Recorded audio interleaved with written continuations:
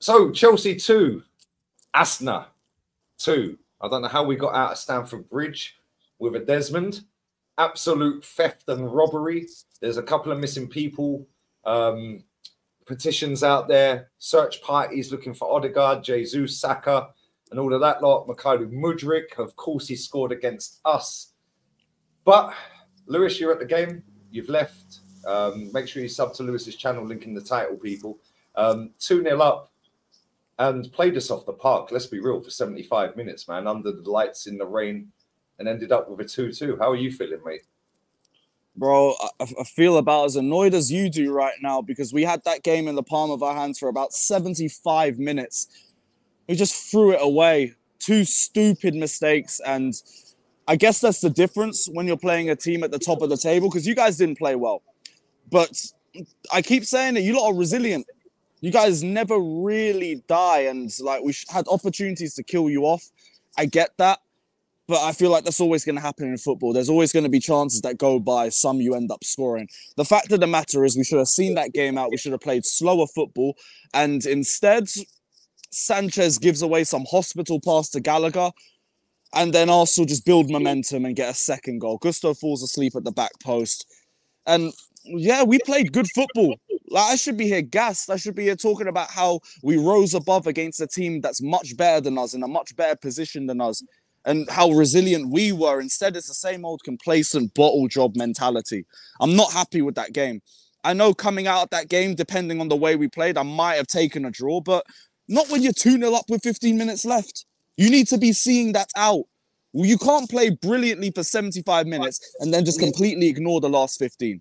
We threw the game away. We threw 2 points away. We've thrown away enough points at the start of the season that we can't be affording to do it in games like this, even if it is against Arsenal.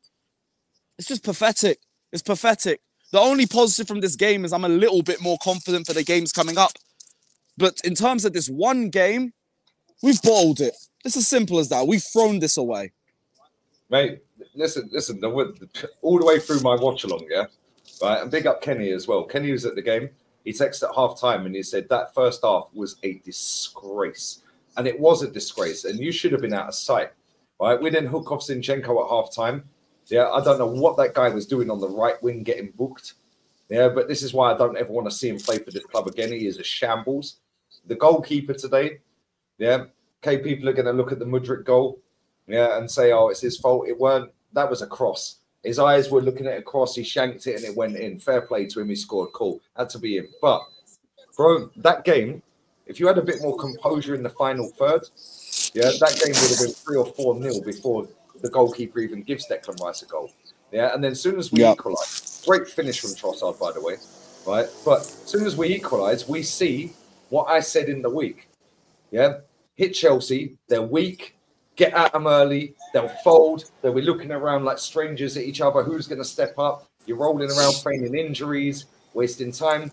We should have started that game how we finished that game. Yeah, because you lot, fair play to you. I'll give you a lot of credit today, yeah, because I didn't expect that level of performance from you, yeah, from your team. But I didn't expect my team to walk out and do that today.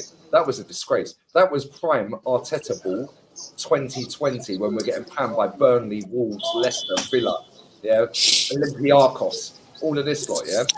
But you didn't take advantage of it. We're still unbeaten, and yeah, cool. But we can't continue like that.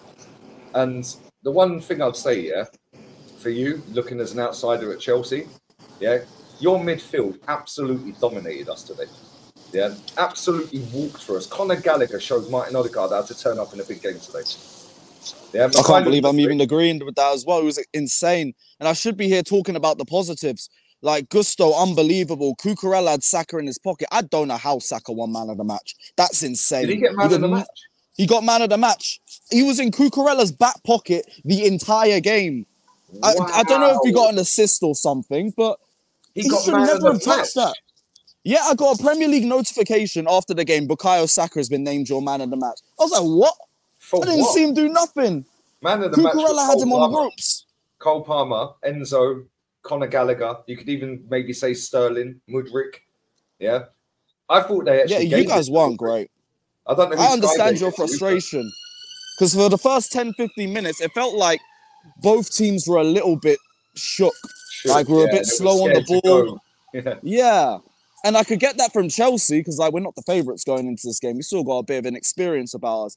Arsenal, I expected you guys to come in, dominate, try and make chances early. You guys just seemed a little bit clueless in the final third. I don't know if it was the way we set up or not, but I get you guys' frustration. Your pressing in that first 20 minutes was a joke, honestly. Yeah, Saliba, I rate Saliba highly, yeah. Bro, that was definitely a penalty. Yeah, we all knew it was going to get given. It was just a matter of time for the ball to go out of play and he was going to run off and give it, right? And his arm was up here, stupid. But do you know what's crazy, yeah? Is Mudryk, that was probably going out for a throw-in, that header. If it was on target, it's never a penalty. So again, kind of lucky. Yeah, the goal that he scored, he was crossing it. It went in kind of luck. But listen, you have to take your luck sometimes. And you lot ain't had much luck in the last 12 months. Exactly, yeah. So I kind of get it. But then I'm thinking, where do we go from here? Yeah, and do you know what? Yeah, Gooney's fuming. He just did a fan cam and he said Pochettino's arrogance to take off and make them subs that early in a game, yeah, to think, that's it, job done. Has he not watched Arsenal? Arsenal go to the last second, yeah? And he was like, he made them subs. I couldn't believe it on my watch long, bro. You took off Sterling. I thought he was playing half decent. He was always a threat. Yeah, it weren't real creativity or brilliant, but he's always a problem. Mudryk, I thought, played all right. Yeah, and you subbed them off. And I'm like, okay, yeah, fair enough. 60, 65 minutes, whatever it was. I thought that was a bit too early. Yeah, if you had left that another 10 minutes, maybe Sanchez don't do the mistake. Yeah, different game. I thought Thiago Silva at the back today. Yeah, absolute rock for you. Very good. I thought Colwill, yeah, as much as I've said he's like mad overrated, I thought he played really well today. Should have scored as well. You can say it for so many players as well, which is why it's just so demoralizing coming out of this game knowing that. But I didn't really have too much energy for Poch. I didn't think the Jackson sub was smart. The guy's clearly not fit, otherwise you wouldn't have started him. He didn't look fit coming on, didn't really do anything. But I look at the way the game panned out and, like, it's individual errors from players. And, like, regardless of the substitutions, I don't think it impacted us that much. Like, this game was in the palm of our hands until Sanchez made that stupid pass. That's just it, really. Now, we can talk about the substitutions. Maybe they weren't the best move, but they weren't the domino effect. The domino effect comes from Robert Sanchez and that stupid pass because Arsenal instantly get momentum from that, and then they get a second one. We've had this habit of being complacent throughout at points of a full 90. Sometimes we start poorly and we get better. Sometimes we start well and then we just completely fall off. But we never have a consistent 90 minutes, and that's just reared its head again. Like, maybe you could look at Poch, maybe, but to me, it's more the players. We had the chances. Colwill puts one over the bar. Palmer's a bit unlucky with his shot in the first half. Jackson, like, you don't need to take a touch and overthink. Literally, just dink the ball, and if it goes wide, whatever, I don't care. But at least you took an instant shot. It's the players. Do you think as well, like, obviously, I know you're at the game. What was the mood like there? Because obviously you're in with the home fans, yeah? Right, and obviously you're extremely upset. Gooney's extremely upset because if you do player ratings, you're going to rate your players pretty well because they played really well. But ultimately, the end result wasn't the result that the player ratings are going to suggest. Yeah, what was the mood like in the stadium? Because, like you said, you've not had a consistent 90 minutes. Yeah, it's either one half, or it's 20 minutes here and you've blitzed Burnley. Yeah, but you've not had your full starting 11. You've got a load of injuries. Was the mood, okay, cool, well, they're a good team, they're in a title race, we'll take it, would have took a draw before kickoff? Or was it, like you're saying, actually, no, this is a joke, yeah, we bottled that? The ground was booming, to be honest. Like, I didn't really hear the Arsenal fans until the first goal went in, and then obviously the momentum kept building. But after the second goal, just dead. I thought you lot were going to score again after that point. It looked like it was going in that direction. I did as well. I was praying Kai Havertz to score the winner, even though I can't stand him. Bro, I was going to delete my entire social media account if that happened. I was like, this guy's come on and scored, and they've scored twice. It's literally the writing on the wall. But there's a bit of copium now. There's a little bit of copium. Like, oh, at least we got a point. We didn't expect to get anything from this game anyway. I don't care. Like, 15 minutes left, you're 2-0 up. Yeah, you should be playing a lot better and home. getting the result. We can't be pretending like it's a good game. Don't celebrate a draw, but like you can look at positives if we were losing and we pulled it back.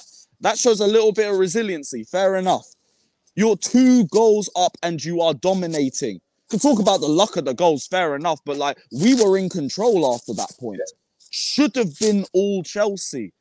It should have been 70 minutes, mate. Yep, 70 minutes and we sorry, bro. And we messed it up. Don't worry about it. Don't worry. Listen, I make him right. Yeah, 70 minutes. Yeah, it's 75 minutes until we scored the first. But this is what I said to you in the preview earlier in the week. Yeah, like if we score early, you lot fold. Yeah, and look at the way you folded when Declan Rice scored that goal from the mistake. Yep. You lot were shook, bro. Yeah, and I thought we were going to nick a winner. Yeah, because I was like, this is going to be Canu all over again. Yeah, or Nigel Winterburn or whatever. Yeah, right, 3-2. I forgot about the Canu one. Jeez. Yeah, but I was like, this is going to be all over again. But that is why I'm so upset. You're upset that you got a draw from a 2-0 up. I'm fuming at that performance as well, even though we've nicked a draw. Yeah, and we're still unbeaten.